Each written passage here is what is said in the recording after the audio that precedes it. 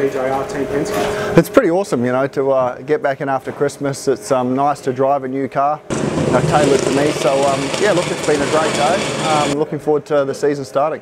And first impressions, how thoughts on the car, and how does it compare? You know, you've jumped out of a Holden into a Ford. It's going to take some adjusting, but I think, you know, so far the adjustment's going quite well. We need to make a couple of creature comforts for me to get myself a little bit more comfortable, but for the purpose of the day, I think we've got a lot achieved, and looking forward to what the season brings. And how are you feeling about the year ahead? New team, new car. What are your expectations? For me, I'd like to get a lot more podiums and race wins, and I think you know, with Scott's performance last year, I feel like, you know, the car's definitely capable of doing that.